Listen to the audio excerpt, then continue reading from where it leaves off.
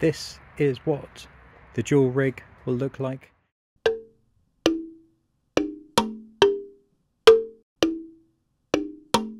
Everything you see here is second-hand, give or take a few bits and pieces. I picked up a second 130 PDS scope, which is here. I picked up a second-hand coma corrector. I then 3D printed a new spider for this particular telescope, and also a mirror mask to go on this particular telescope as well. And then I needed to get a Los Mandy plate. I managed to get this one, along with two brackets to mount the dual scope setup. So the idea is one will be on there, and then this one will be mounted somewhere on there, and I will be able to hold two 130 PDS scopes on one Los Mandy plate with these, which are very cool. So these were all second hand. It's taken me a while to find all of this stuff. And then this is from actually my 200 PDS, and this will replace the horrible plastic one, which we have just here. And luckily these just unscrew, and then the new one will just screw straight onto there, so that we don't have to use this one, which causes damage, because these ones have got a proper brass compression ring inside that you can see just there. And then this is proper flocking material, and I'm going to flock the inside of this scope and also my other 130 PDS. I'm going to go through the whole upgrade process on this scope and also on my other scope again, just to get the optical chains absolutely identical. But the first thing I need to do is take this scope apart, and then I'm going to flock the tube. This is the dual telescope project. The whole point of this is to have two identical telescopes. I already have a 130 PDS, which I modified, and this is a second-hand 130 PDS, exactly the same model, but slightly older. And in essence, what we're going to do is create a dual imaging rig. Because here in the UK, we have very little clear sky time, I thought I would try and create two identical telescopes that would double the effective imaging time when I get the opportunity to image. But of course that means picking up everything secondhand and doing it as cheaply as possible. The only thing I don't have so far are the cameras, and I don't know what to do about that at the moment. So I thought what I'd do is just get all of this built, and we'd try and set up the session in Nina. I do have two colour cameras at the moment which we could try it with, but they're not the same sensor size, and I don't really know pixel math that well. So anyway, we'll see where we get to. But first things first, I'm going to take this apart and I'm going to flock this tube.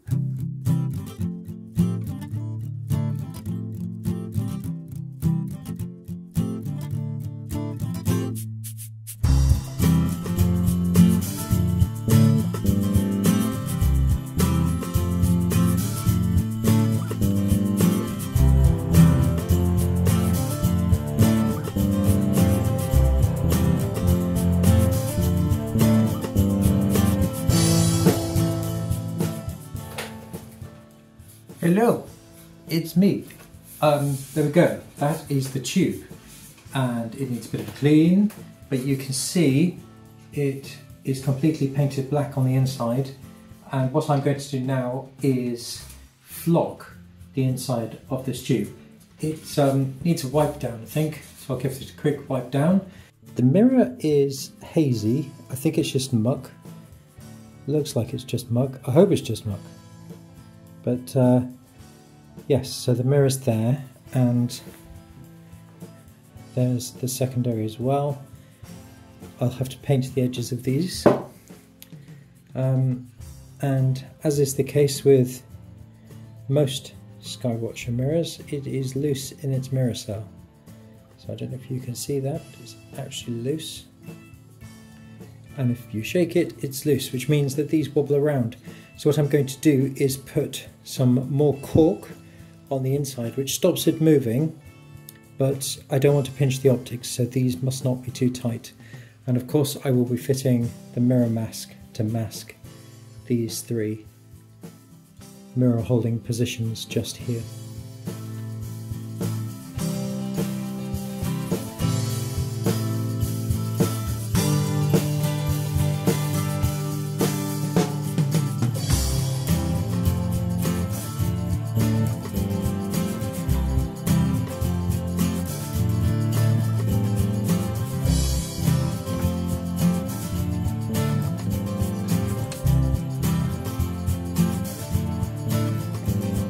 Hello.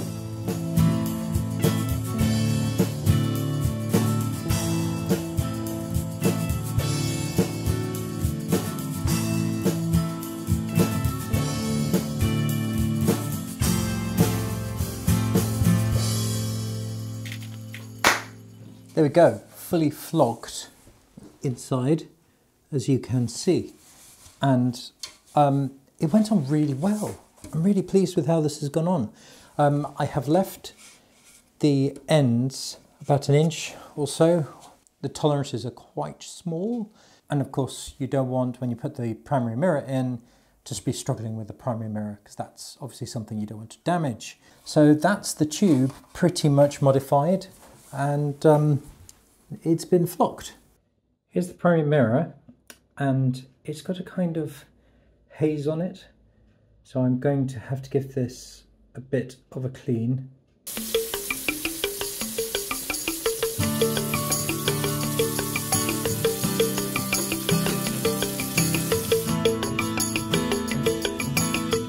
It's already looking better. I haven't done very much to that at all.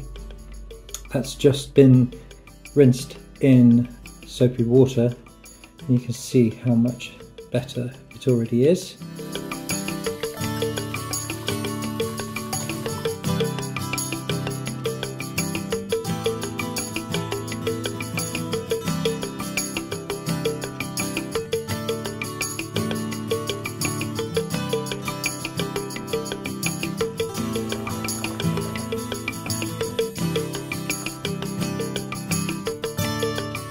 And that's the secondary as well. I didn't need to clean that one particularly, but it's looking pretty good to me.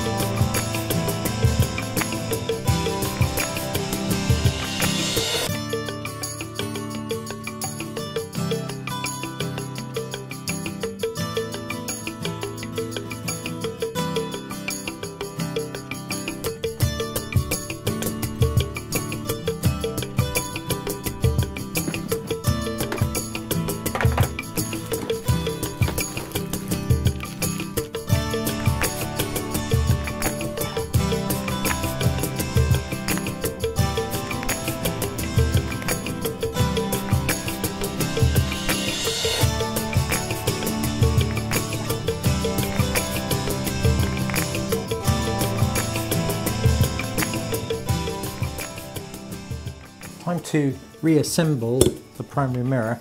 I've got some extra cork here, which I'm going to stick on here to hopefully help support the mirror a bit better.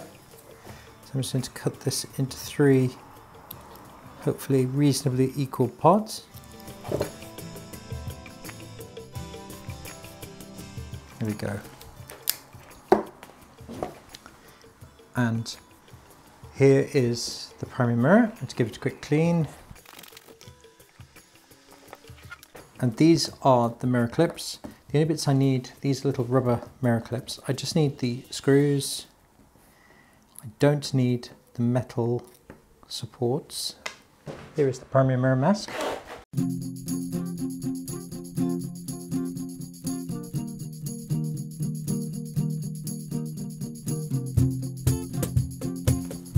So I've tried really hard with that to not pinch the optics. So as soon as it got tight, I backed it off. So that's loose. That's just got tight, so then I'm just going to back it off. That's loose. And it's just got tight, so I'm just backing it off. But until I do a star test, it's very difficult to be able to tell. But there we go. So that is the primary mirror back in its housing.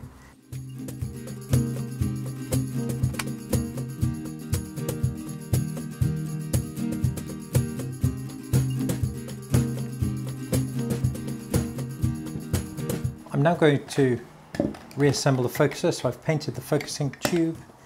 These are all the bits from the focuser. The first thing I want to do is change this.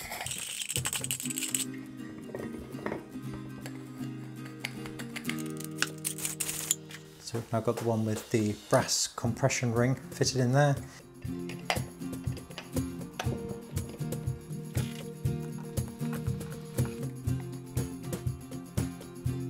And we've now got the focuser reattached as well. Time to assemble the spider, which has now dried from being painted.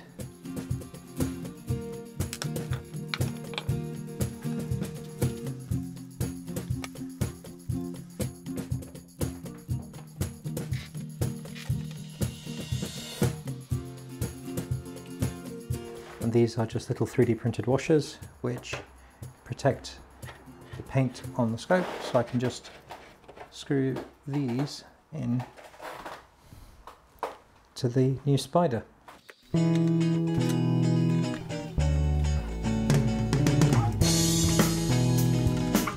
130 PDS, modified with a new spider and an aperture mask on the primary mirror, fully flocked and just about ready to test on the mount with its sister scope.